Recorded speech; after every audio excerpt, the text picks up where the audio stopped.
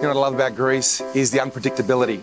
We're heading down the eastern coast of the Peloponnese to Geraka down the road, and we found Vathia Vlaki.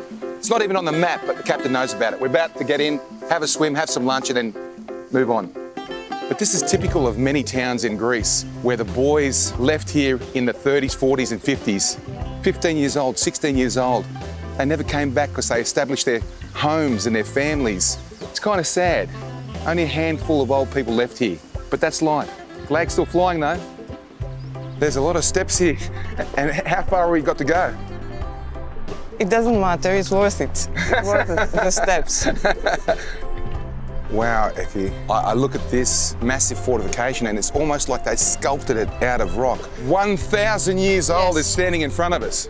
As a builder, I realised the amount of work it would have taken to build this, to take the materials up to this promontory. It was from this mixture of grapes and this beautiful sweet wine that George decided to reproduce that ancient wine and create what is today still an award-winning wine for the world, and it's delivered all around the world. Oh, it's truly God's nectar.